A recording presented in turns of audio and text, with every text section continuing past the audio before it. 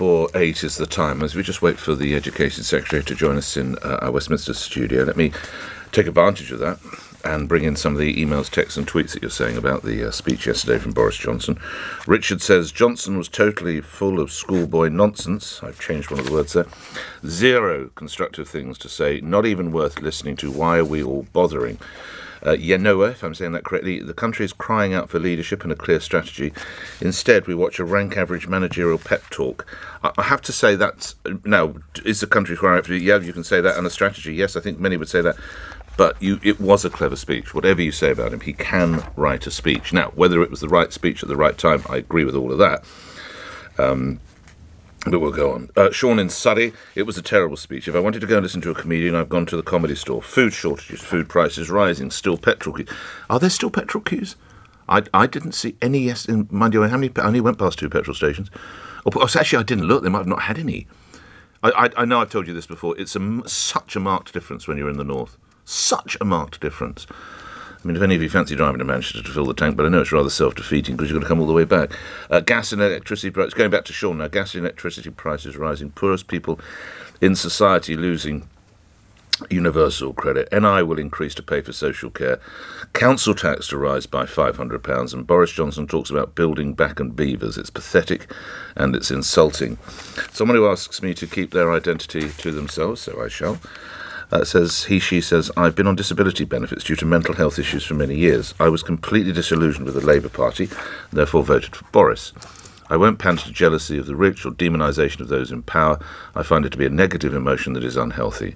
I'm happy with what I have. I believe success often comes through some sort of struggle. That's life. We need to build up our economy, and sometimes life isn't easy and fluffy. We have to back it through the tough stuff to get to success. Thank you, sir or madam, and good luck to you with your mental health issues. I hope they improve. Barbara says it was appalling. Jokes about all this horrible crisis caused by lockdowns and a very communist logo in the background. Pablo says he played to the audience in the hall, not the British public. Well, again, that is always the situation, that you have to look through the prism, as it were, or whatever you want to call it, of the fact that he is surrounded by hundreds of the party faithful. And that is an aspect of it. Just a couple more before we have the Education Secretary. Jason says, gas prices are going out of control. You can't build back better without destroying everything first. This comes in from Thomas and Mardy. It's not about tone, but about problem solving. What policies did he announce that will solve the lingering problem he and his fellow citizens are facing? Fellow citizens don't want gags. Gags don't help them pay their increased bills. So it's at best a mixed reaction. But one policy that was announced, of course, was in the field of education, which makes it wholly appropriate that we can welcome to the show now Nadhim Zahawi, who is Education Secretary, joining me from the Westminster studio. Good to have you on, Mr. Zahawi. Just to listeners who perhaps were absolutely blitzed by the string of gags and witty one-liners, what was the policy that specifically addresses you and your colleagues? Good morning to you.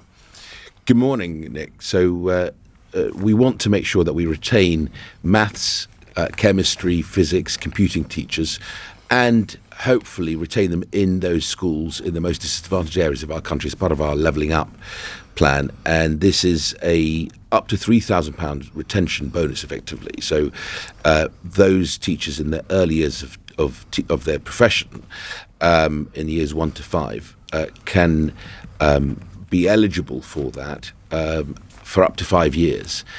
So they get basically a 10% bonus, effectively, because we're getting to a stage now, we're very close to having starting salaries at £30,000 a year for teachers. And it has worked in America. We've seen some really good evidence of this, that it reduces or increases retention by about 30%. So it's something that I want to make sure we deliver, and the Prime Minister announced it. He also, by the way, said skills, skills, skills, which very much sits in my remit in the Department of Education. And we have a skills bill in Parliament at the moment. If you told me when I was under David Cameron, when I was the apprenticeship, actually, not the apprenticeship czar, where I delivered the apprenticeship levy and the new standards, if you said to me there'd be a Prime Minister who would have a policy that you can at any age pull off modules to upskill or reskill, and we'll back you in the in that process, in the skills guarantee that we're offering, then I would have bitten your arm off. But Secretary of State, why maths and science? Surely English is important, and can I put it to you, languages are desperately important as well, aren't they? You're absolutely right. So languages, foreign languages are important. It's really looking at where the shortages are. At the moment, where we have gaps in those schools that most need them, it's in physics, in chemistry, in computing. Hence why we're targeting this particular. And do we know why? If we go further up the conveyor belt or the supply stream, whatever it might be, why might that be? Well, I need to look at that, and you're absolutely right to say, what is it that we are doing that is doing well and producing good teachers in maths, physics, chemistry and computing, and what can we do more of and scale it?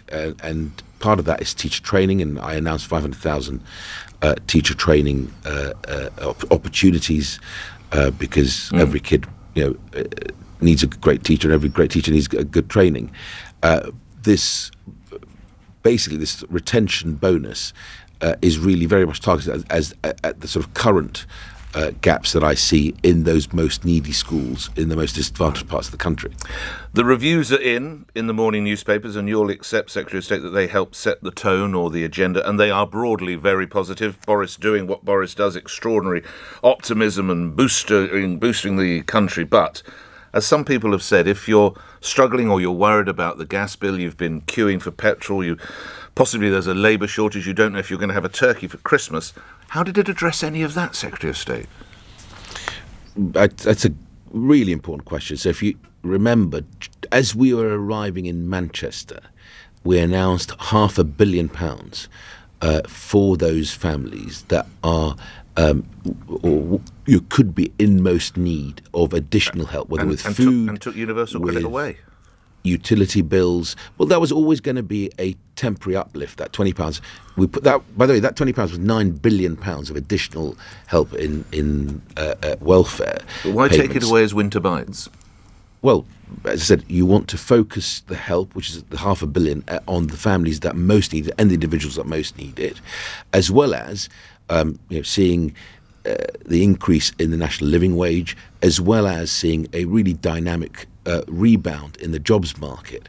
That is all, on the sort of the plus side of the things that we've been able to do. The Kickstart scheme, £2 billion. The Restart scheme, £2.9 billion. So we're doing a lot of stuff that we were announcing at conference. The plan for jobs extended by Rishi Sunak with another £500 million.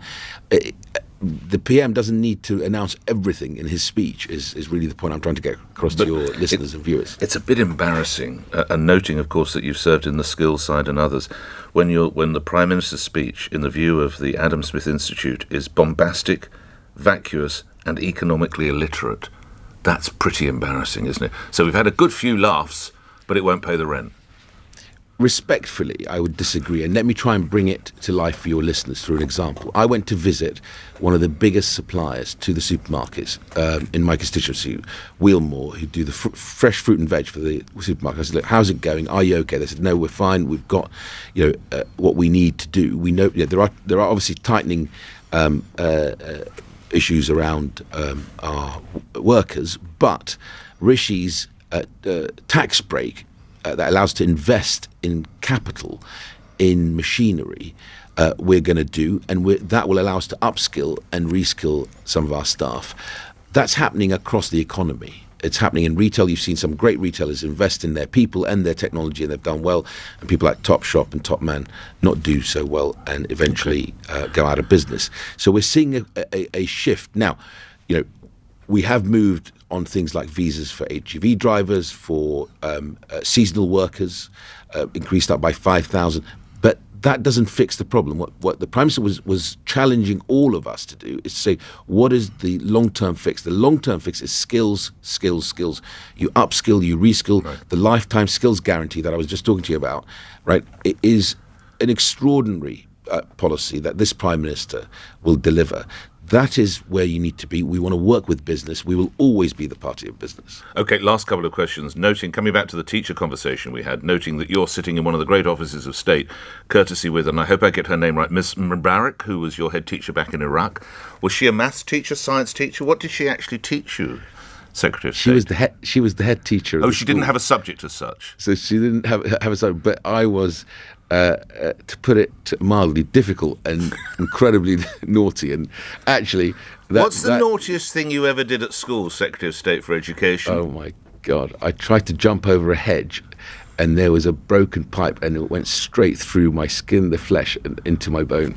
On my shin, and I still got the mark on my leg. I wish I hadn't asked that. So, sporting failure for you. Lastly, on a sporting note, and reminding everybody you were the vaccines minister, and with your team, you delivered that incredible tonic into our arms. At last, one England player has come forward, Secretary of State, Tammy Abraham, the first England footballer to say he is fully vaccinated against COVID-19. You don't need telling. This comes amid growing concerns in English football that players, national players or just Premier League, or old teams actually, there's not a big enough uptake. Would you commend what Mr Abraham's done, and what would you say to the others, Secretary of State?